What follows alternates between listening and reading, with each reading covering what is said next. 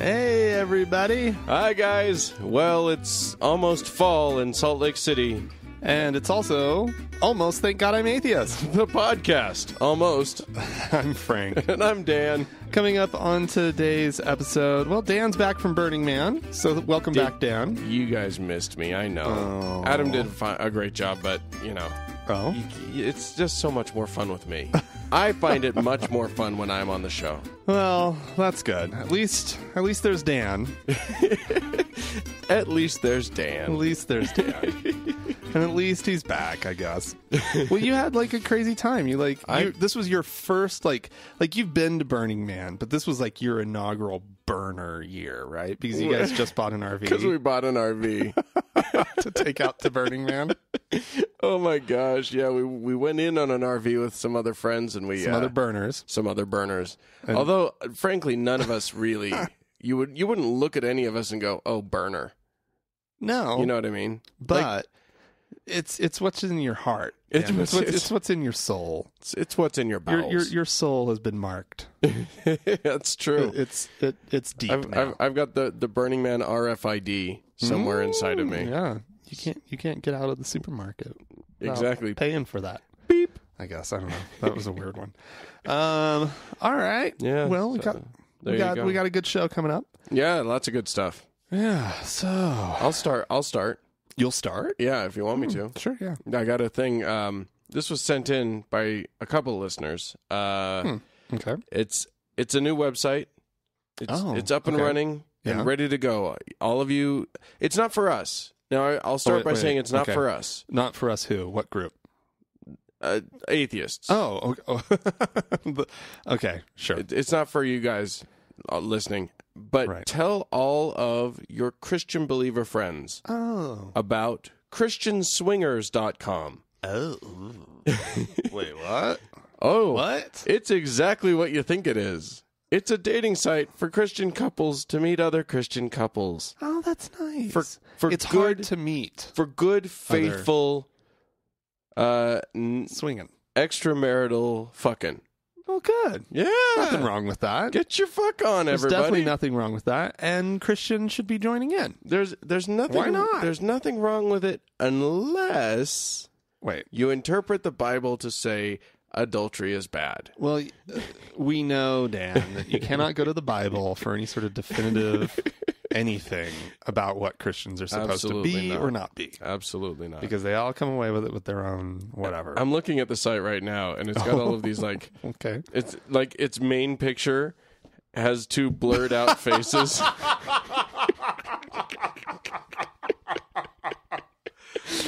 What I love about it most is the frumpy Christian garb. Yeah, they're still in there. And the blurred out faces. It's amazing. Like red hair. It says, see red hair? No, it's like a sort of blonde guy and a maybe brunette woman. Oh, the red must be... Where's the red coming from? I don't know. Anyways. Her face? Oh, but he's wearing like a short sleeve white button down dress shirt. Right.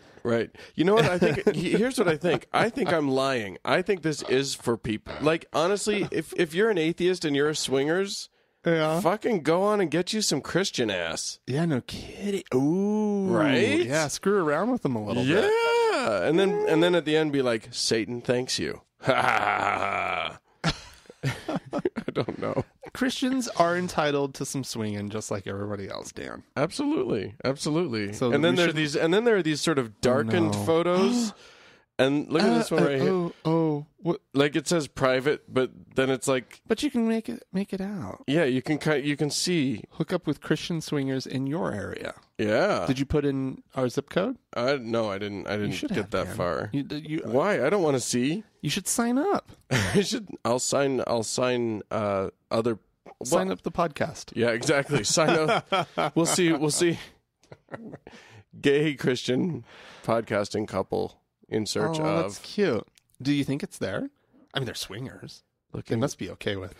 So here's the thing. You know how like there's always a drop down for I'm a male looking for a female. Well, you'd think this would just be, and the default here is I am a couple looking for a couple. But then in the drop down, it's got male, female, transsexual, cross-gender, couple, group, more than two, gay couple, lesbian couple. No way. Good job on them. Yeah. What are they doing?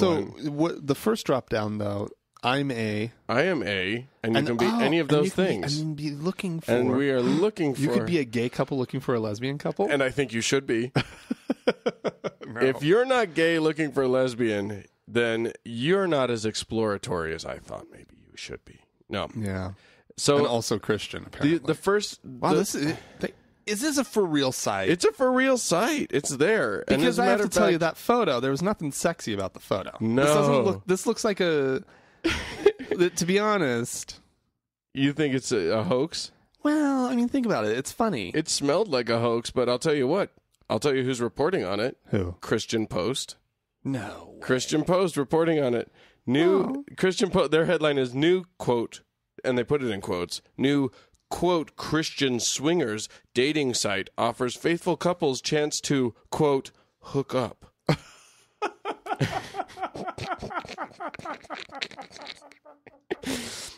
They call it an oxymoronic website.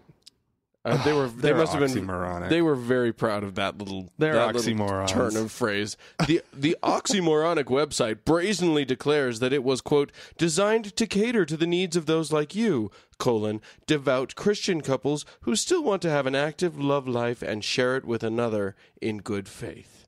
Yeah. Yeah. There were some things. All right. That one kind of blows my mind. Yeah. It's cute. I don't know. It's adorable is what it is. It's adorable. And strangely, you'll find this odd. The Christian Post article has found people objecting to this site. What? I know. No. Impossible, right? Christians would surely think this is a great idea. Louis Nielsen. I beg your pardon. Louise Nielsen. Oh, yeah. Louise Nielsen, a licensed Christian counselor and mental health professional of At the Crossroads, Inc., dismissed the proposal as not only indecent, but unbiblical and dangerous. Unbiblical? There's a lot of things that are unbiblical, yeah. Louise. Yeah, Louise. I got some unbiblical for you. Your name, for instance. Louise. Louise. Yeah. Anyway, yeah. She's incensed. I just like the whole thing. I'm incensed. Here's what I didn't have time to do. I'm going to go back and I'm going to start reading all the comments. Oh, okay. Well, here's a comment. Didn't Christ get nailed to a tree so Christians could do this and then say sorry for making God cry? Okay. All right. Somebody was being naughty. They were being naughty. Anyway. Well, all right. What do you got? Well, something else that hit the internet this last week. I don't know if are you aware, Dan, that it is Rosh Hashanah? Rosh Hashanah? Rosh Hashanah. I am aware of that. That Rosh Hashanah has happened. I guess, or is happening. It's happening. Is that one of the things that they do at like sundown or something? Rosh Hashanah is Jewish New Year. Right. Oh, Happy New Year. Happy New Year. Or whatever the Jews say. They say a thing. There's a phrase. Something tova. Like shuna. I think it's tura lura lura. I'm not sure. My Hebrew is rusty. Nele kiliki. Oy vey. I don't know. Indeed. So, anyways, yeah, it's Rosh Hashanah, Jewish New Year, and that means that people are wishing each other a blessed Rosh Hashanah. If you were to, say it in English. Okay. I mean, they don't really. Right. If you're Jewish, apparently you say the thing, and we don't have that at our fingertips. Right. But what happened was on the Iranian president's Twitter feed, on his Twitter account, not his feed, but his actual account, he tweeted, "As the sun is about to set here in Tehran, I wish all Jews, especially Iranian Jews, a blessed Rosh Hashanah." And it included a picture of a older Jewish man praying at a wall. Not the praying wall, but at a wall. Oh, okay. Yeah. Well, thanks. Yeah. That's because let's there's back up some political a little implications bit. to this. His predecessor, you will recall. Yeah. What was his name? I should have this at my fingertips, but I don't. The Iranian Ahmadinejad. Ahmadinejad, yeah. He was Holocaust denier, right? Like he was right. he was not that one doesn't who went mean around being nice kind to Jews. Right. Well, you can deny the Holocaust and still believe in the existence of Jews in Rosh Hashanah. Okay, yeah, he wasn't denying Judaism. He was just denying Jewish the Holocaust. Right. Anywho, that's some pretty nuanced thinking on his part. Yeah, exactly. Well, I don't know that he ever actually wished anybody a happy Rosh Hashanah. Turns out that he probably also actually said some good tidings. Did you know that Iran has the largest Jewish community in the Middle East outside of Israel? In Iran? Iran! What the hell? Oh my God. 10,000 strong. Oh, you know what? The sun is going down right now as we record on a Thursday. We should probably get our shofar out and play a show and sound the shofar. Okay, sure. Yeah. I don't know what a shofar sounds like. But anyways, it's kind of remarkable. Also, Iran's foreign minister just simply said Happy Rosh Hashanah, and Nancy Pelosi's daughter tweeted back, "Thanks. The new year would be even sweeter if you would end Iran's Holocaust denial, sir. Happy Rosh Hashanah." What? And no, wait. Nancy Pelosi's daughter is a Catholic. He responds back, Iran never denied it. The man who was perceived to be denying it is now gone. Happy New Year. That's a good point. That's a valid point. Mm-hmm. And represents an interesting part. Like, that, yeah, that's kind of... Of course, he's not saying... He's saying we've never denied it. He's not saying our government hasn't. Right. And he's president, who's no longer president, did. Was perceived to have. Was perceived to have. But the other thing is that he's not saying, oh, the Holocaust definitely happened. No. He's just saying, no, we've never denied it. Yeah, no, that's true. That's true. But he did also say, Happy Rosh Hashanah. Oh, my gosh. By the way, I just typed shofar into Google because I wanted to be sure that that's what it was that I was thinking of. Mm-hmm. And if you're shopping on Google shopping for a shofar, you can run the gamut between $16 and $179. That's it? I'm sure you could find more expensive ones. I doubt you could find a less expensive shofar than $16 though. Yeah. That is a cheap shofar. Yeah.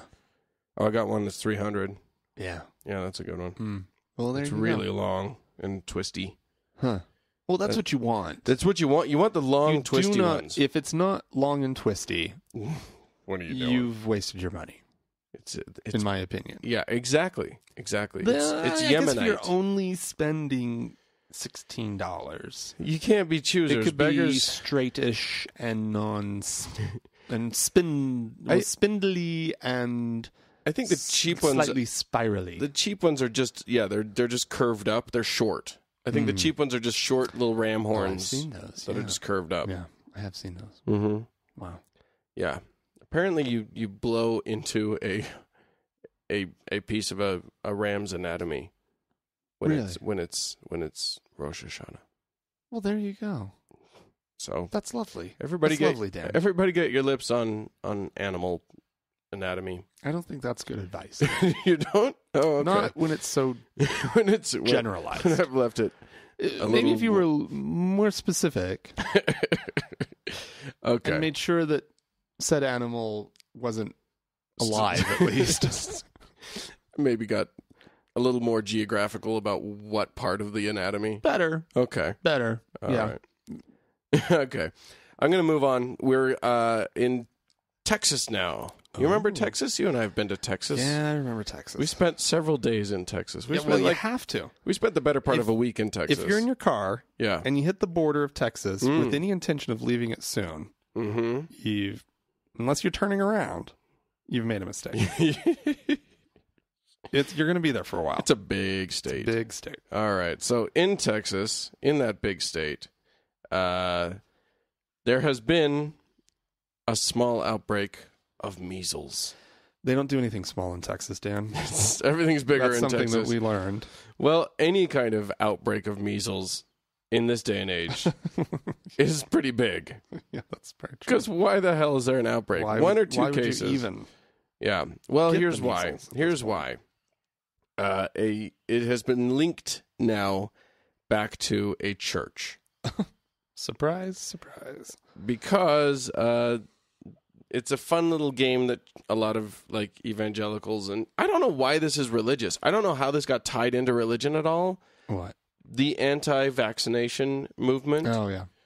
I don't know how that got tied into religion, but there it is. And this little church was basically saying, that prayer works just as good as vaccination, and there's no fake risk of autism. Oh, right. Which vaccinations definitely have a fake risk of autism. Yeah. Oh, yeah. No, I'm pretty sure. For those listeners who don't know, there was a study in the UK that was published that showed a correlation between the MMR vaccine and autism, which was later completely and utterly discredited. And many, many other studies that have been conducted since have shown no such correlation. But that has not stopped anyone from continuing to, it's stopped plenty of people. It stopped a number. It's stopped plenty of people, but it has not stopped any of these such folk from changing their mind about vaccinations. Right. As a matter of fact, so I had a conversation with my sister-in-law about vaccination. They just had their fourth child. Oh, okay. And we had a conversation about it, and she was like, I just don't know that I have a good feeling about it. And I was like, well, it doesn't matter what your feeling is. There's data.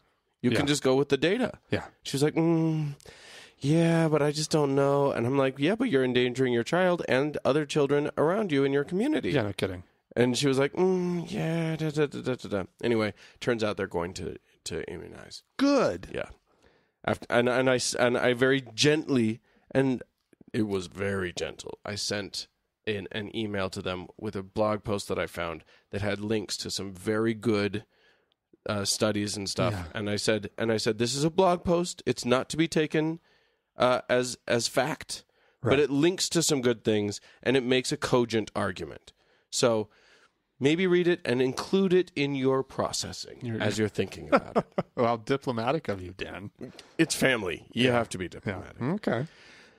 So anyway. So they're getting their child immunized, which these people were not doing. These people and now they're the center of an outbreak? Well, I mean, it's not a huge outbreak, but it's huge for a disease that probably shouldn't even exist anymore. Right. Well, in particular, in this country, and a lot of other countries, that people have access to vaccinations. This happened at Eagle Mountain, International Church. I doubt that they're really international. I doubt there's a mountain.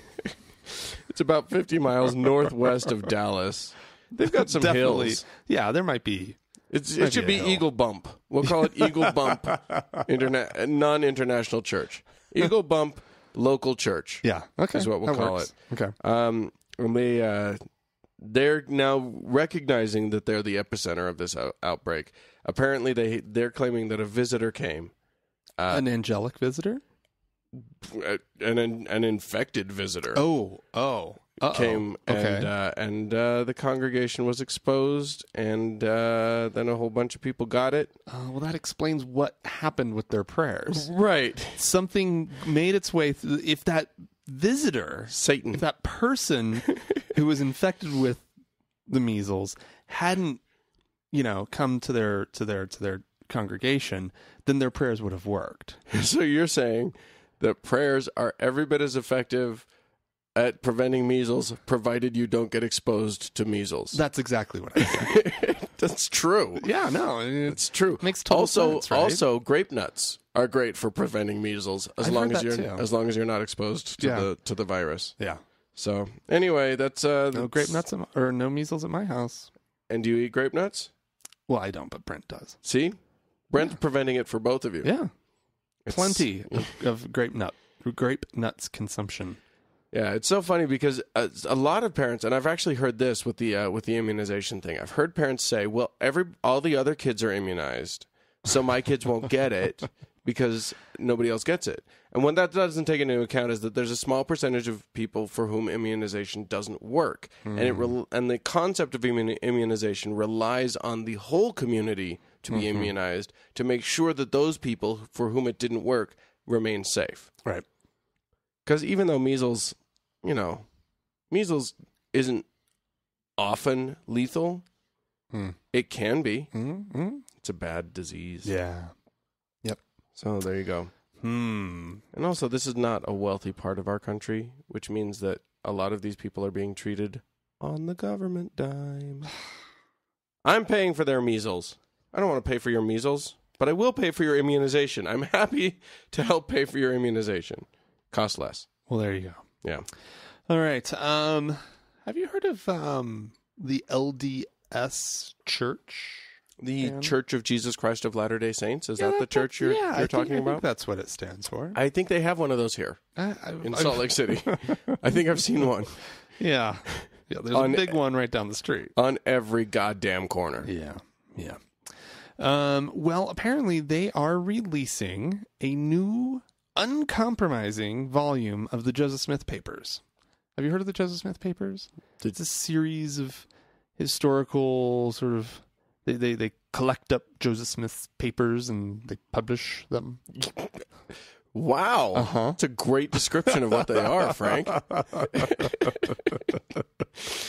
Anyway, so the church themselves is releasing it. When you say uncompromising, are you saying that they're actually not editing them and they're just letting them all go? They're actually letting a lot of dirt fly. Oh, yes. That's exciting. So it's there was a news conference this last Wednesday, which I don't think means yesterday. I think it means a week ago. No. It means yesterday. Okay. So on the 4th. Breaking news. They had a news conference at the Church History Library in downtown Salt Lake City. Sure. And to announce the release of Documents, Volume 1, July 1828 to June 1831. Wow. And it covers... Does it have moon men? I don't know. When did that come out? I don't know. But it covers Mormonism's early days. Yeah. Including when Smith published the Book of Mormon. Yeah. And originally organized the church, which happened in 1830.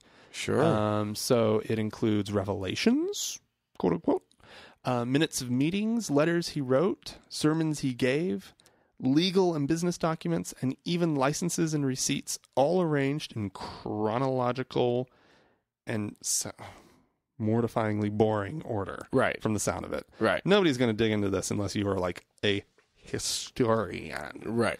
But a lot of people, it will be on a lot of Mormons' shelves. Yes, nonetheless. Indeed. But yeah.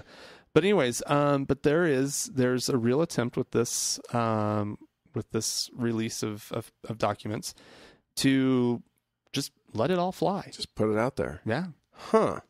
Because and this is of course because they have started to recognize that their members are discovering this stuff right. It's on all the web. It's all and online. It looks like the church is being all like, oh, we don't want you to know. Yeah, we're hiding this. And now they're like, no, we're not. We published it in this incredibly boring, dense journal. Dense, unedited journal. Right. Yeah. What's funny is that in doing so yes, the church now avoids the accusation that they're hiding this stuff. Right.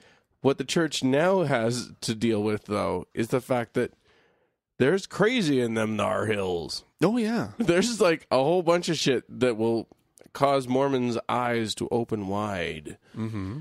I'm not sure what, because there's a bunch of stuff. I mean, like you say, we don't know. We haven't been able to look at it and see which documents are in it. Right. But I mean, it sounds like just the list that this says that's in it. Yeah. My goodness. Like anything that... Letters and receipts. Yeah. Well, receipts. Oh, great. Look, he paid for 4 pounds worth of barley. Bought an Isaac Mizrahi set at Target. Bloop. Bloop. Will this be cash or credit, sir? Yeah. I don't think that's what it's like. We could see Joseph Smith's handwriting. Yeah. Apparently it has the oldest letter known to be written in his hand, I think. I remember it saying. Dear Grandma, camp is fun. Everyone here is making fun of me, though, until I figured out that I could tell them what's happening underneath the ground by looking into a hat. He was good at that. Yeah, he was. Yeah. He really shined when it came to looking into hats. Yeah. But anyways, I think that's interesting. I do too. It's going to warrant our attention going forward. Yeah. If anybody has the patience to look through the whole thing and find the interesting parts, go ahead and do it, and then write to us. How about we buy one for your mom? Yeah. Would she? She wouldn't care. I'd rather buy one for my father-in-law and then look through it while I'm over at his house. Oh, yeah, okay. And then be like, hey, David. Talking about a gift that would confuse the hell out of them. Right. And then I'll just leave it randomly open to certain pages every time I leave. Have a little bookmark. Yeah, no, not even that. Just just leave it open. Don't say anything. Don't expect them to actually read it, but maybe they look at it. Doubtful. Well, and it's not like my parents. It's not like it would shake their faith, even if they did. Yeah. Even if they read something that was like crazy, like there are men on the moon who are dressed like Amish people, they would just be like, "Oh, he didn't know things back then." They would find a way to justify it. Everybody thought that. Nobody had been to the moon. It was what people thought. Yeah. They thought it was made of cheese. His was a better theory than that. Yeah, it's not made of cheese, and it has people dressed like Amish. Anyway, so in the UK, that's the UK, for those of you who don't know how to pronounce UK. Okay. Or also known as the United Kingdom. Yes. Where they house England. That's where they keep England. And other things. Sure. There's so they have the equivalent to our Girl Scouts, which they call the Girl Guides. What do they guide? Each other toward other girls. I don't know. It's just the Girl Guides. Sounds interesting. Okay. It's getting kind of hot. Do they sell cookies like those Girl Scouts do? Do you know? I'm unaware biscuits? Of do they sell biscuits? Biscuits. Girl Guide biscuits. Would you like to buy a tin of biscuits? No, we haven't made them. They're Girl Guide biscuits. Anyway, they're adorable, and they've changed their Girl Guide promise. Okay. The official Girl Guide promise used to include the phrase that they promise, quote, to love my God. Okay. It doesn't anymore. Really? They've taken God out. Well, they've realized that a lot of their Girl Guides don't probably love their God. Right. Or even have a God to love. Yeah. So now the new promise reads, I promise that I will do my best to be true to myself and develop my beliefs. Interesting. Yeah. Develop my beliefs. And then it still says to serve the Queen and my community. It used to be Queen in my country. Now it's Queen in my community. Interesting. And to help other people and to keep the Brownie Guide Law or the Girl Guide Law. Really? Isn't that interesting? Oh, so they have brownies too? I guess so. Huh. It would seem so. Interesting. Well, that's cool. That's a nice development. It's a thing, yeah. I wrote to It says a lot about the UK.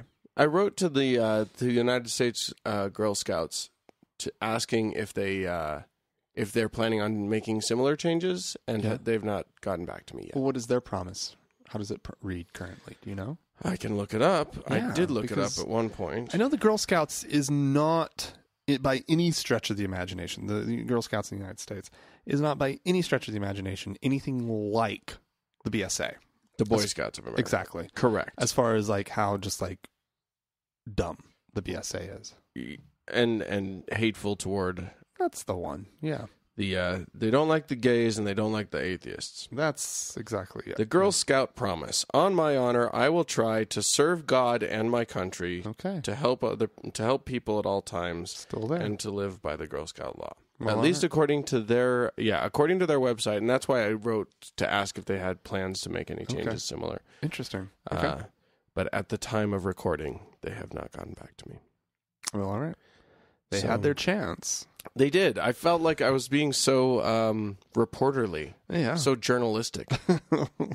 They did not immediately respond. Okay. Well, all right. I probably wrote to the wrong address. I didn't write to like the press address. I should have found that, but I got too lazy, so I just went to their contact us thing. Yeah, that's going to take a few days. Yeah. Yeah. Anyway. All right. So people outside of Salt Lake City, you're not going to know what KSL is. We've talked about it before. It's a TV station. It's our TV. It's our NBC affiliate. Right. It's owned by the LDS Church. Indirectly, but it's owned by what? Bonneville Communications. Bonneville Communications, which is probably also right. Which kind of a Scheinhart wig company sort of right. Exactly, thing, right? Exactly. It's a conglomerate of a conglomerate of a but let's division. Face it, we know who owns it. We know who owns KSL. It's owned by the church. It's owned by the LDS Church. Correct. Which is why shows like they've Saturday Night Live doesn't get run on it. What's the gay one? What is that gay one? That they decided canceled. The new normal. The new normal. They didn't run that. They didn't run that. They didn't run. They haven't. They decided not to run Hannibal, just because it was violent, which is actually. Hey, if that's the stand you're taking, okay. Yeah, I guess I can understand that. You know, I kind of get the not wanting to show violence on freely accessed television. Sure. But as far as you don't like the fact that there's a gay couple on a show or something of the sort. I think they just don't like the fact that there's gay anything ever, anywhere. And Saturday Night Live. Although Saturday Night Live's coming back. Oh, that's right. They finally announced that they're going to be bringing Saturday Night Live back to KSL. Anyways, the next show that is being moved around, let's say, by KSL, not opted out of completely, not completely opted out of, but that's being put to what was it? 1:05 a.m. Monday through Friday, Days of Our Lives. Oh my God! A daytime soap in the nighttime. Yeah. Yeah. Apparently, according to a lot of observers of KSL, who would like to come up with theories, because KSL will not go on the record as to like why they're moving it. They will not say why. It just got moved. It just got moved. We're not going to comment on it. We just moved it. There's a gay storyline. There's two gay guys. What? A couple. Gosh. Will and Sunny. And apparently, I mean, it's been going on for a number of months. And both Will and Sunny have gay evil twins. And have both come back from the dead. Yeah. Wow. So now, so it's just so dumb. It's really, really, really dumb. And a lot of people, there are those also. The Salt Lake Tribune article that I found was actually saying that they're not convinced. The writer of this article was not convinced that it is actually the gay issue, because KSL does show Dr. Phil. Which is also, they haven't. Also, is Dr. Phil like gay friendly? Yeah, he's been really gay friendly. Okay, since basically. I mean, I don't know that you can describe Dr. Phil as anything friendly. He just is never friendly. Well, But, Sure. he's equally mean to gays and straight people. Yeah. You need to get your act together. Yeah. Your problem is that you got a loving man over here, and you are stepping out with other men. Yeah. Or whatever. Yeah. I could hear Dr. Phil saying that. Sure. Absolutely. I tried to sound like I had a mustache when I did that impression. I don't really. I've like seen Dr. Phil 4 times ever, but you need a little bit more Southern. Yeah. And that would have been a little bit more Dr. Phil. That's also the show that they're going to put into the time slot. They're not canceling the other time that they're showing Dr. Phil. They're just also now showing Dr. Phil again. You get 2 times the Dr. Phil. That's probably what their ad's going to say. Twice the Dr. Phil. It's the same one. It's the same episode, but you get it twice. Yeah. Oh my god. Unless it's like some best of Dr. Phil, but I highly doubt that. The best of. So it just seems like it's really a really rash decision on their part. It was not part of some grand scheme. And when you see that kind of thing at KSL where they just like cancel something and just put something stupid on in its place, you know that this is a directive. Yeah. You just it's clear that like somebody way high up in the LDS church got on the phone and was like, "What are you doing?" Here's what happened. Somebody's niece, somebody's little grandbaby saw a gay thing and was like, "Dad, Mommy, what are they doing?" And suddenly it was like calling into Grandpa General Authority. I can't believe they're showing this stuff on KSL. And Grandpa General Authority is like, "Yep, we're killing it." Picking up the red phone straight over. That's right. Cut the feed right now. Yeah, it's kind of crazy. Oh my god. So it's just fun. Go. And but what I love is that also this is classic. All these all these housewives are going to have to set their DVRs now. Yeah. But what a handsome couple to get their stories. What a handsome couple. Well, yeah, they better be. They're on a soap. Yeah. You don't have to be able to act for shit, but you have to be good looking. You have to look good. Also very young. Oh yeah. They're like 18 and 19. And I'll bet you they find excuses to get their shirts off all the time. Well, they're gay. Well, that's true. You don't need an excuse when you're gay. Yeah. Take it off. That's just what gay men do. Hello. Everybody knows that, especially the writers at Days of Our Lives. They're going to be way on top of that one. Says the guy in the button down that's all prim and proper. Well, whatever. Yeah. All right. Well, Facebook.com/TGIAtheist. I've heard of that. I've heard of Facebook. Is a wonderful way for you to go and join the conversation if you'd like. Although this week I wasn't very present for it because I was away at the desert and stuff. But it happens on you guys post stuff and it's great. So you guys can interact. And other people can see it. Absolutely. Yeah, it's not just for you to do, Dan. No, it's and good. Thank God for that because I'm shitty at the Facebook. Yeah, and I won't do it. You just won't I refuse. Anyway, you can also write to us at podcast@thankgodimatheist.com. Or you could leave us a voicemail by calling 424-666-8442. We're going to take a quick break. Yeah, break it up. We're going to take a patty break. It's a patty break. This one's a disappointing one. Yeah. He just sounds like he's thrashing around in this one. This is Mary, who says, my Sunday school class was asked to give transportation for a man from a nursing home to Sunday services because, quote, his elderly father could not drive anymore. I drove him 20-plus times over several months. I found out 2 weeks ago he's dying of AIDS. I think those driving him should have been told his diagnosis in a private way. A few people in church knew. I did not. I feel deceived. What if we had had an accident? Did someone have a moral obligation to tell the drivers the truth? I haven't been back to church since I found out. I'm going somewhere else until I sort this out. You know, I must confess, I don't know all the ramifications of infection with AIDS. I used to think it was transmitted by saliva and other things. Now they say it may be sexual contact. So what you want to say if you're driving an elderly man who's got AIDS, don't have sex with him.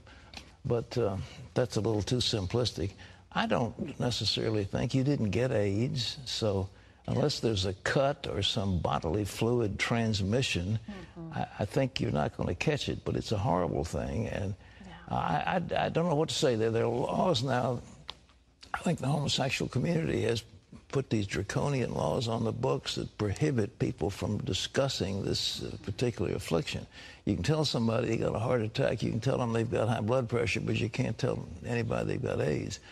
So I don't know, you see, you didn't catch anything, so keep going to church and praise the Lord. You got any thoughts on that one? Well, you know, I think you were doing a good thing by transporting this man. I have known many people with AIDS and have never felt fearful, you know, of a scenario like this. I think even if you'd had a car accident. You know what they do in San Francisco, some of the gay community, they want to get people, so if they've got the stuff, they'll have a ring, you shake hands, and the ring's got a little thing where you cut your finger. Really? Yeah, really. I mean, it's that kind of vicious stuff, which would be the equivalent of murder. Yeah. But anyhow, for that one, go for back this to one, your church is involved. You I go think back to your church. You're fine. Okay. Yeah, I agree. Well, it wasn't going terrible for him. He was waffling a little bit. Like, we do know how AIDS is transmitted now. Yeah. So like he wasn't quite there. He was like, yeah, I think that they say now that you can do the this and the that, but he was okay. He was on the right track. He was okay. And then, in the last 5 seconds, he decided to throw out the schoolyard like rumor thing. Yeah, I mean, heard stuff like that since the late 80s. Right, exactly. But wait, Frank. Be fair. You gay He's guys, in his late 80s?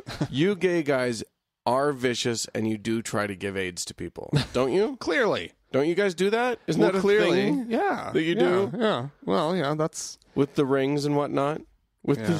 I mean... It would help if I had AIDS. If I was going to be spreading AIDS, it would help if I had Just it get it on the place. ring. That's all you have to do. Right. You don't have to have it yourself. Just somehow get it on the ring.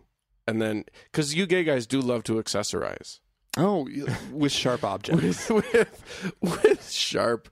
virus-laden objects. But I mean, it's the exact same. I mean, I heard this in the form of the change collector tray on vending machines. There would be like a razor blade infected with AIDS in there. Oh yeah. I heard that's so like dumb. There were a ton of them. There was this whole theme of like metal objects that would cut you, and then you would get AIDS. You get AIDS, and it was always like in some little hidden place somewhere. I had never heard the ring one. Change before. thing. I've never heard the change thing. Okay, yeah. Like, your change is AIDS. That's your change. Yeah, here you go. You got change for $1? I got AIDS for $1. You bought a candy bar, 50 cents. You put $1 in, you get 2 quarters and some AIDS. And AIDS. Oh my God. Oh, it's so dumb. It's just so dumb. And here's the deal. I was about to watch it right before we started recording the Anderson Cooper takedown of this whole clip. And so there is one out there. We haven't watched it. Go ahead and find it if you want to. But what's interesting is this caused a lot of hubbub, and the 700 Club had the clip taken down from YouTube. Yeah, they would, which doesn't always happen. We had to dig to find it because I saw it, and then we tried to find it again, and it was just missing. So they're trying to hide it, but you can't hide once it's been on the internet. It's on the web. Yeah, it's on. Just because it was pulled down from YouTube, you can't stop the spread of that. Anderson Cooper has it, for Christ's sake. Yeah, it's on the Cooper Show. Yeah. Well, we had some folks write into us. We did indeed, and I think we should acknowledge them. We had Craig write in. Craig has decided to correct us on something. Craig, we're always right. Craig, this is the first. I would like to correct Craig. Get your act together, Craig. We're always right, even when we're wrong. Clearly not. Yeah. Actually, Craig said that. Craig points out that we explicitly asked for people to write in, and we want them. We will read them. Yeah. So he's writing in reference to the New Mexico case where the photographer refused to photograph a lesbian wedding, and he says that the couple in question did we were talking about, well, like, why the fuck wouldn't they just go to a non-homophobic photographer? Right. Who was it? I recently saw some video where somebody like suggested that you go ahead and that if you're a Christian photographer, you go ahead and you go ahead and take their pictures, and then on the proofs for the pictures, on the pictures, you have embossed the words "worthy of death." Oh my God. Yeah. This was one pastor's solution. That was a Christian that said that? Oh yeah. Good Christian. Good idea. A good Christian That's that said that. Good idea. That's nice. Anyway, good idea. So Craig says that it wasn't clear that we had all the facts straight. The couple in question did actually go find another photographer, and they did not sue. What they did was file a complaint with the state anti-discrimination board. Then when the board found the photographer did indeed violate the state anti-discrimination law, the photographer sued the state, seeking an exemption to the anti-discrimination law based on the basis of freedom from religion. All right. Yeah, and I did a cursory look to just verify what he was make saying. Sure that he was correct in his correction. And then my ADD kicked in, and I didn't actually figure out. So we don't know if he was correct. Yeah, we just read a correction, just to read the correction. Mm-hmm. Well, all right. I hope he was right. I hope one of us was. Well, not necessarily. You both could be wrong. That's true. Anyway, well, thank you, Craig. Thanks for writing in, Craig. Craig. Your word. Yeah, apparently. Thanks, Dan. All right. Well, I have a couple corrections. More of adding to the discussion. Right. These are not so much corrections. Last week when Dan wasn't here, Adam and I we spent a while talking about abortion and where the line is drawn, and sort of some of our sort of, because what the world needs is more feelings. Men talking about abortion. I think we acknowledged that. No, I'm just kidding. But it is always strange. It is always funny. It does feel a little weird because you know what? I don't have organs that will grow babies. Right. That's true. You don't. And so, but although I will say this, I think that there is a disingenuous feminist. I don't know that it's feminists, but there's a disingenuous group of people who will say that men don't have any place in this conversation. Oh, well, and that's some bullshit. It's the society that we live in. Right. And so, of course, we have to have an opinion. We all have to, laws, and it affects all of us. Whether or not we're the ones having the abortion, it's still going to, there's still men involved.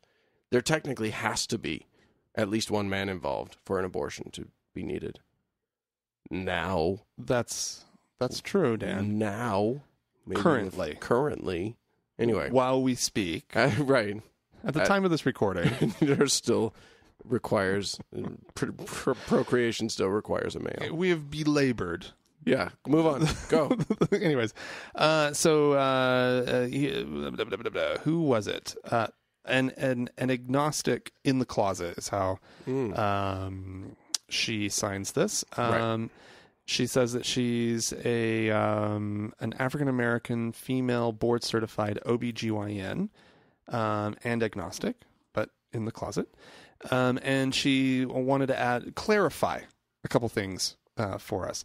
The limits of current abortion procedures, this is her first point, are not based on pain receptors, but on viability. Right. 10 to 15 years ago, it was 28 weeks or 7 months. Now it is 24. This means that if an infant is born at 24 weeks with a tremendous amount of intensive care, it will probably survive. It doesn't mean that it won't have a myriad of other or of health problems or handicaps, right, but it will most likely live. And then she also adds the medication that enhances fetal lung maturity is an injectable steroid. And then she says, gives two possibilities there. I'm not even going to try to say them. No. And then the other point, late-term abortions are usually due to severe fetal anomalies or women that for financial/social reasons could not get the procedure done sooner. As more and more family planning clinics are closed, low-income women have to secure more money for travel and higher procedure cost, which makes them further along in the pregnancy. I see. When they finally secure an appointment. That seems like a valid thing. That makes a lot of sense. I also think and then she says, and I wanted to get to this, okay. The question I wish wished you asked during your podcast is, who on earth would risk all to have a procedure done in such a horrific clinic if there was an alternative? And what is their income level? Yeah. And that's thank you. Yeah. Thank you very much. It's a great question. And I'm glad you were listening so that you could add that in. Yeah, absolutely. It is a difficult conversation, but it's nice to have a doctor participating in it because that's helpful. Yeah. Yeah. I'll tell you who we haven't allowed to participate in who you and Adam didn't bring into your conversation. Mm-hmm. The voices of the little babies. What about the thousands, the hundreds of thousands of little babies' voices that have been silenced? It's horrifying. I'm sorry. I said babies. I meant zygotes. Yeah. I meant fetuses. And then just moving right along, Wendy from Canada also chimed in on this. She says, I agree with you, Frank, for the most part, on your pro-choice views. There needs to be a line, but there is one exception. I believe the mother's life trumps the baby's in late-term abortions. Chimes, that sort of echoes what the doctor was saying. If the mother's life is in danger, like that lady in Ireland, then the abortion should be performed even if it's late term, and perhaps the baby might be able to be saved as well in such circumstances. But even if not, the mother's life should be most important, as she is already a conscious, living human being with relationships with other human beings. That's an interesting I think that's to point out. 100% valid. Yep. If the mother's life is in danger, she can make another kid later, or we don't need more kids. The mother is already there. She's already an existing person. Yeah. Much more. It's a very valid thought. Absolutely. So, okay. Are we done with abortion? Yes, Should we abort that conversation and move on? If that's how you want to put it, Dan. It's apparently how I did put it. We got an update from our friend Kelly. Kelly wrote in a few weeks back and said that we now know that it's a she. Oh, good. She was... I picked up on that. Somehow. I picked up on that. I thought you said it was a man. No, you said it was a man, and I was like, I read it as though she was a woman. Okay. I don't know why. I don't think that I said it was a man. I said that if I were to guess, but I wasn't sure for any reason. Anyway, she is the president of an organization, and that organization has a conference, and that conference always starts with an invocation. Yes. Traditionally. Yes. She wrote in to say that she has now gone over the organization's constitution, which says that the presiding officer of all conferences shall follow the manual of Robert's Rules of Order revised, and the order of the proceeding shall be as follows, and then it goes on to say that it includes an invocation. So she feels stuck. She's got to have the invocation until That's an interesting position to be in. Yeah, actually. Here's my question, though. But at least she's off the hook. Right. It's not her call to make. Yeah, exactly. But here's my question. What is an invocation? How much leeway can she find in the word invocation? Because I think you could... It's pretty high up there in the definition of the word, that it's a calling on a higher power, or calling on to a deity, a supreme being of some sort. I bet it's in there. Yeah. I bet it's either the first or second definition. Well, in the dictionary that I'm mostly looking at, what it talks about. In the dictionary that I'm looking at, it says the action of invoking something or someone for assistance or as an authority. Okay. Then it says the summoning of a deity or the supernatural. Summoning. Okay. That conjures an image. Yeah, people around a cauldron or whatever. Do that. Or do that, Kelly. An incantation used for this, or in the Christian church, a form of words such as "in the name of the Father," introducing a prayer, sermon, etc. I don't know. I think that there's some wiggle room to make it a more inclusive invocation. I'm not suggesting that. I mean, this may put Kelly in a weird like place if she pushes this too far. So I'm not suggesting that that's the case, that Kelly needs to do it. What I'm saying is, if one were to find themselves in a similar situation, as Kelly does, she might want to explore that a little bit. Yeah. Just see, how close to the line can you come and still be okay? And I don't mean just okay in terms of like still be on the windy side of the rules. Right. I mean, she needs to protect her job and everything. Yeah. So, I mean... What was the group again? Was it a medical something or other? What is it? It is a forensic science. Forensic science. Law enforcement and forensic science conference. So... Probably not a lot of wriggle room here. I don't know. I mean, you just... It's like when my other father-in-law from my first wife asked me to say the blessing at the table, and, of course, my mother-in-law was like, "Oh, no. Oh, Calvin, you can't do that." And I just said, "No, it's all right." And I bowed my head, and I just said a very general, thing that wasn't to any God, but it was just like, may we all be thankful for what we're about to eat, and may we all... You left them with such an icky feeling. I hope they felt so icky after that, Dan. Actually, they didn't. My current in-laws would totally hate that, which is why they will never, ever, ever call on me to say any prayer. And I'm fine with that. Yeah. Anyway, thanks, Kelly, for that. Yeah. I got another one from Amanda. Should I just throw that out there real quick? Amanda wrote a whole bunch of things. She's a young writer. She's a poet. Oh. A young poet. She's going into college now. Okay. She wrote a whole bunch about it. And by the way, and she suggests that when we have an emailer that of indeterminate gender. Oh yeah. She suggests that we use the proposed gender neutral pronoun Z. Z. I hate that. Z. It's used mainly by the transgender community, and I totally understand it, and I totally understand the need for it, and I embrace the concept. But to say, "Oh, look at that person, Z is walking to the store," sounds really, really ridiculous to me. Yeah.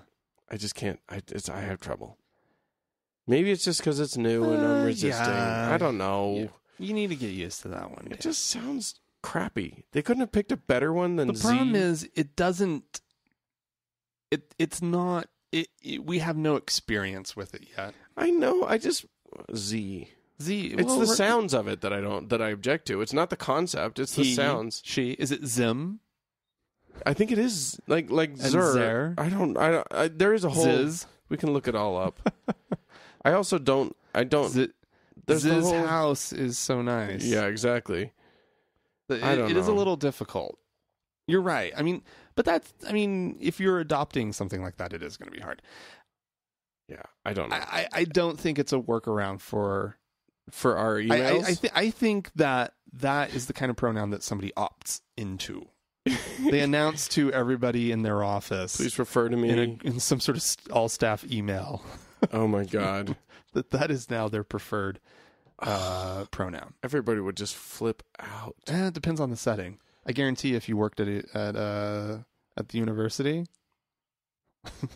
your whole office would be like, they'd be bummed because now they have to do it. Right. But they would do it. But there would be one grumpy old professor who would just be like, "No, I'm not going to call her." Oh, not the professors. The professors. Oh, yeah. They have tenure. Yeah. They can do whatever they want. Zer or Zem. Okay. Zer or Ziz. Well, no, why is there an alternate? Here's the problem. Like, I'm looking it up and I'm saying like the alternative, like, so if it's a male, then we would say I called him. But according to Wikipedia, if it's gender neutral Z, then it becomes I called Zer/Zem. Well, why are there alternates? Should just be Zam. They need to go with a different vowel sound. Right. They went with a different consonant at the beginning. Right. So now pick a different vowel. Yeah. One that doesn't remind you of one of the gendered exactly. Because it sounds like you're choosing between the gender neutral version of him or the gender neutral version of her. Zem. Zem is Zem. the hymn version. It's Zer or Zem. Okay. God, will you people get your act together out there? Zaz. I called Zaz, and Zaz was totally like, and then everybody thinks you're talking about a person named Zaz. I don't get it. It's gonna be tough. It's gonna be tough. We're in a place where we're in a moment in history where new gender identity is emerging, and we just don't have the right vocabulary yet. Yeah, it's fine. Anyway, Amanda also said that I wanted to address this. She said she's going off to university. For whatever reason, she's from Texas. She applied to University of Dallas, which is in fact a private Catholic school. Oh, are they still Catholic? Because a lot of schools are Catholic, but they're not. They're Catholic. They sound pretty Catholic to me. Really? She says they have the best psychology and English departments around, so she wanted to do that. And they also offered her a $64,000 scholarship. Whoa! Good Congratulations! Job. Way to go, Amanda! That's a lot of money. Anyway, so she got the schedule for orientation week, and there are apparently 3 public service options available to sign up for, all relating in some way to Catholicism. One of those options is praying at the local abortion clinic. Not service. That's not service. That's not service. That's not service. You should tell them, Amanda, that this is not service. That's not service. That's praying. Yeah. Not service. That's not service. Service is like you do something. Line, you do something that building something, cleaning up tangibly something, helps people. Getting your hands a little dirty. Yeah, that's service. Right. You should bring that up, Amanda, as a freshman. Maybe give it some time. Oh well. Maybe use up a little bit of that scholarship first. yeah, exactly. Get your free education and then complain. Yeah. Well, there you go. It's one of those things. You're going to be in an interesting spot for the next little while. She says that if anything goofy happens, she'll please do. Please let us know all the fun that's happening down there. I wish we had known about it when we were on our trip through Texas. No kidding. That would have been good. Well, there you go. But that sounds good. And she had some sweet things to say, and she said nice. In some way that we've become her older brothers. Oh, that's sweet. That is super sweet. Oh, I feel like we got a little sister out there, and she better do what we tell her to do. Do my laundry, Amanda. Wow. Okay. You know what you're supposed to do with a little sister? I don't think so. Oh, okay. Well, you've never had a little sibling. You don't know. Okay. What else you got, Dan? Emails wise, any more? I don't know that I know we have some donors to thank. We have a lot of we got a lot of emails. A lot of it was just was nice things that they said about us, and we are grateful. Totally appreciate that. But we don't have. If you have nice things to say, please say them. We do. We like to hear it. We do have some donors. Matt was incredibly generous. Thank you, Matt. Thank you so much, Matt.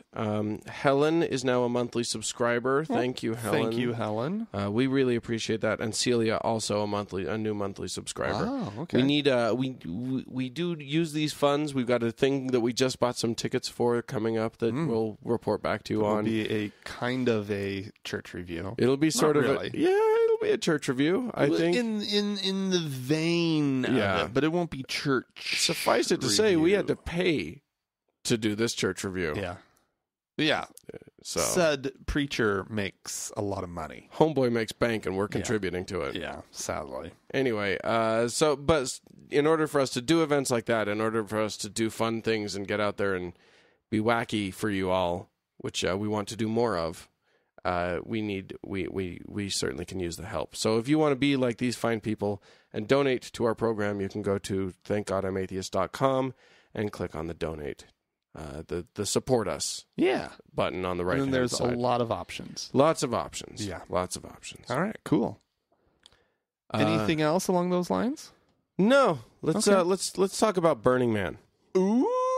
Are you excited? Oh my goodness! Now you've been to Burning Man. I have been to Burning Man, so I have a frame of reference. You have a context for it. I can understand what you're talking about, which is difficult if you've never been. It's true. It can be kind of hard to to fully comprehend. And then and as somebody who has been, you start telling the stories. Well, the thing is that everybody. The other thing is that everybody thinks they know what Burning Man is. Everybody who hasn't been is like, but usually what they think they know is that it's a bunch of hippies dancing around a fire in a circle with drums and doing drugs. Drugs is, I would say, and nudity number one. And everybody's nudity, naked and doing drugs. I wasn't quite up to speed on the whole nudity. Oh, you didn't realize that going out there? Well, no, I knew before, because the whole story of how I went to Burning Man was I had a coworker who was like, "Hey, do you want a ticket?" And I was like, "Sure."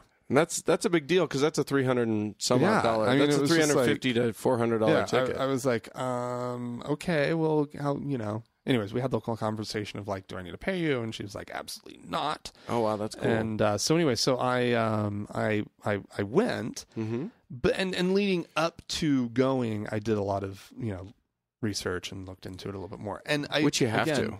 The whole nudity thing, that it didn't surprise me, right? But it wasn't sort of on my list of things. And it's not like everybody's naked out there. I thought everybody was just like constantly high, tripping balls. Absolutely. Oh, and there are those. Plenty of people are doing drugs out there, but not everybody. Certainly not everybody. By no stretch of the imagination, right? Fact. And not everybody's naked. There's a few people that there's a lot of people that like some level of nudity. Shirt cockers. There are the shirt cockers, which I had always called Donald ducking. Yeah, you can Donald duck it. You can shirt cock it. Yeah, which I feel a term that's self-explanatory enough that we don't need to go too deep into it. Baffling. I did see a shirt. Well, actually, not baffling. I saw a shirt vadger for the first time this year.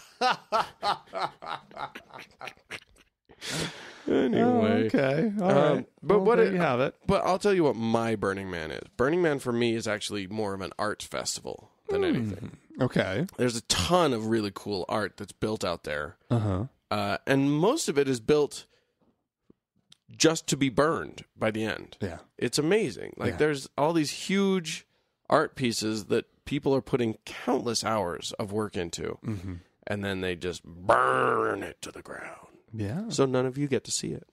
Rude. Suckers. But I wanted to talk about a few things that I saw there, because this year was surprisingly religious. What? Or rather, had a surprising amount of religious references in the art. Okay, wait. In the art. In the art. Because the thing about Burning Man that it was a thing that really didn't settle terribly well with me. Was the sort of fabricated, fake, pseudo-ritualistic, pseudo-spiritual rituals, I guess is probably a better way of you know what I mean? The like things, what kinds right? of things? Like the temple, right? Which is an actual Burning Man edifice. A lot of people read a lot into it as to like what it is, right? And because it's whatever you want it to be, type thing. But most people who there are really putting some spiritual weight into it, right? And there's the order of the whatever, the guys in the robes and the hoods that go and do the lanterns, lamplighters, and it's like this. You watch them doing this thing, and it's almost like a monk-like procession. They're quiet. They're still. They should be chanting, shouldn't they? Yeah, but it's like there's all these weird things that are like an honor to be a part of, right? Be part of this ritual thing of it, and people will talk about their spiritual experiences. And blah, blah, blah, blah, blah, blah. You and I have very low tolerance for spiritual things. Yeah, well, it's just bullshit. Very low need for ritual. Yeah, a lot of people still really enjoy ritual. No, and I get that, even if they're not religious or whatever. Yes, but when was the first year of Burning Man? 20-something years ago. Right? Or something. Like, this is fabricated. Right. Yeah. Yeah. Clearly. And I gotta say, I go out there and there is that element. There's this, so every year they build a temple. Yeah. What they call a temple. Yeah. And it's certainly not like any religion that they do, but a lot of people go out there and they meditate, or they have whatever sort of, a lot of people post pictures or posters about a loved one that has died there and stuff. Yeah. So they go out there to sort of explore those feelings. Not died there, sorry. Right. They've posted something there about someone who has died. Yes. Sorry, how to catch that? As a matter of fact... Because that would be a lot of dead people. Yeah, it would. It would be. No, as a matter of fact, one of my campmates put some of his mother's ashes there. Really? At the temple, yeah. Interesting. Okay. Mm-hmm. Yeah. Right. So there you go. And another one of my campmates put her cat's ashes there. Better? Yeah. Anyway, whatever. It's a place for that. All of that's appropriate in this place. But I tell you, I have such a low tolerance for people who are like humming. They sit and they do whatever, and they're swaying, and they're, somebody inevitably brings out the didgeridoo. And just has, so there's a low drone happening somewhere. Why the didgeridoo? Like, I don't know. At 1 year, a guy tried to play it like directly at my chest, and I was like, "No, thanks. I don't need to be didgeridoo. Didgeridoo, sir. Can you undidgeridoo that? Because no." And people like do the sage smudging thing. Oh, yeah. Which I cannot stand that smell of burning sage. I hate it. I like the smell. Andrea hates it too. We both. It makes us both sick. I hate the whole like they're all being, ritually about it. Yeah, they're being ritually and they're like cleansing the. That's what it is. Yeah, fuck the cleansing shit. You're cleansing it with smoke. You're making something clean with smoke. Clearly, Dan. Anyway, just for those of you out there who are into smudging, just know that not all of us appreciate that smell, and maybe it's not something that you do when you don't know everyone around you. So anyway, but what I wanted to talk about was that there were crosses on the playa this year. What? There were no fewer than 4 things that could be considered a church or a chapel. Chapel, as I art don't have a pieces. huge problem, but church... Oh, feels different. Here's what's interesting. As far as a word, you know what I mean? Mm-hmm. A chapel can be a nice place of reflection. Well, no, these are art churches. I don't get that. What do you mean? So imagine, I'll describe a couple of them. One of them was just like a little house on the prairie, little church house. Cute. Yeah, it was cute. I didn't go into it. I don't know if there was like some like monster in there or something. You never know. Literally, Burning Man, you just have no idea. If you go into a thing, it's going to be different on the outside. I don't know. Anyway, so I just rode past that one. But there was one that was really cool, quite an elaborate, a full building. You go in, and the entire exterior is glowing, is lit from within, and it's, because you see it, you do most of your stuff at night. I did go during the day too. But photographs all around, art photographs all around the exterior. Really interesting stuff. Okay. All around the exterior. Fairly macabre, though. Fairly dark in subject matter. All black and white, or rather sort of a sepia tone sort of thing. But the church itself, quite a well done structure. Looked really authentic. Looked really sort of like cathedraly, only smaller scale. And you could go inside, and there was a little confession booth, which I'm told, I didn't actually look closely enough to see this for myself, I'm told had a glory hole. Okay. Which I think is cute. And okay. Then like all this iconography within it, right at the altar, there's a Abraham Lincoln head for whatever reason. Anyway. So not reverent. No, not at all. Okay. No, a very, better. Like I say, a very macabre sort of thing. It was a very sort of artistic deal. Okay. That one was interesting. My favorite, by a long shot, is an art piece called The Church Trap. Okay. So imagine a little wooden church, decent size, maybe 7 or 8 rows of pews, a stage, an organ, but take the whole exterior of the church and tip it. So that the back, imagine a box. Imagine this church is now a box. You tip it up, You remember those traps that you used to see where you put a stick on a box and then there's like you have a string and then on the stick you pull the stick and the box drops. Right. Yeah. It's a church trap. So the whole church is tilted up, but the pews are still there and everything. And it's actually quite gorgeous. They actually had a working organ. Really? So people would walk up and play the organ, and they actually had a microphone. So we were standing there at one point, sermonize, and a guy went up and did a whole like revival type sermon. It was amazing. Wow! Brothers and sisters, he gets all excited. Wow! Okay, really fun stuff. And the organ has this artistic sheet music sort of flowing up from it and like spilling out of the windows and stuff. Really fun. Okay. You guys should look a picture of this up. Okay. But I just thought that, and then it's a trap. Right. Because it's a trap.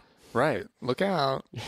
Okay, so was that, there were crosses out there? Like, it was just so interesting. Okay, but these are artists exploring religion. I thought that was so cool. But I mean, a cross by itself, which is that what you mean by crosses out there? Were there just like random crosses? Or were they in some sort of context? Because when you said that you were going to be talking about like this churchy stuff out on the playa, I was like, I kind of assumed that it wasn't as in jest.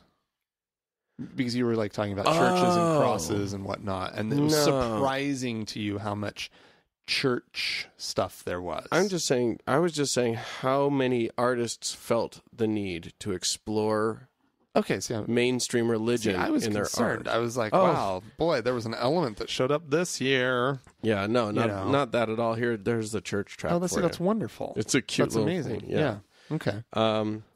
So I don't know. They were just exploring. I mean, that right there is quite, critical. Right. Because that is undeniably a little country chapel of some kind. Yeah. You know what I mean? When you look at that. Exactly. So I guess I didn't have anything that was, I was just surprised. Like, I was surprised to see that much iconography and then not see, and not see, I don't know. It was, well, now that you say that, you made me feel stupid. No, it's just different than what I thought. Oh, okay. Sorry for yawning, people. Yeah, everybody. It's after 9 o'clock. It's Frank's bedtime, apparently. I've had long days, Dan. Here's the other one. Oh, really cool, huh? Yeah, that's quite impressive. Yeah, you guys should look these up. Type like church you Burning should just Man. Put them on the Facebook page or something. Oh, I should link to them so that people they know where to go to find them. Okay, I'll get some links up on the old Facebook. That sounds like a good idea. But yeah, there's it's an interesting place, but I think art. I was just going to say, I think art is a good place for us to be exploring, for we as a community to be exploring our sort of, because so many atheists have participated in the communal. So much of our community has had the experience of having been in a church, having been in a religion, involved in one, yeah, right, and it's a good way to sort of process that. Yeah, because it's all very, very interesting. Anyway, right. Burning Man. Yeah, I'm just reporting back. Well, good. That's fun. The Burning Man report with Dan. Yeah, unless you have any other questions. I don't have any questions. It was hot. Yeah, well, that's Burning Man, and deserty. You have to expect that. Hot and dusty. Yeah, dusty is always. That's going to happen. Our RV is named Dusty Rose. Oh, that's cute. Because it goes to Burning Man, and because all of the interior is rose colored. Is in that dusty rose. That's true. It's that color that was so popular in the 80s. Yeah. Both Andrea and our friend Stacy said that they had that carpet in their rooms in the 80s. Oh, yeah. Dusty rose colored carpet. Yeah. Ew. They're like, "Oh, I had that carpet." So there you go. The same color that's in the RV. Uh-huh. Oh, that's funny. And then we proceeded to make it dustier rose. I'm sure it's mainly dusty now. It's mostly just dusty. Yeah. Although we cleaned it up pretty good. Oh, there you go. Oh. All right, everybody. Well, if you want to get in touch with us and ask further questions about the Burning Man experience, which I'm now, having gone 3 times, a total expert on. Yeah. Okay. You can write to us at podcast@thankgodimatheist.com. You could leave us a voicemail at 424-666-8442. Or you can jump onto the Facebooks to see some of those photos I've been promising. That's facebook.com/TGIAtheist. And, of course, we like to thank the Red Rock Hot Club for being so generous with their music. And that's it. All right. That's a whole show. Ooh. Wrapped up in a tidy little bow. Well, thanks for listening. Love you guys. Bye. Bye-bye.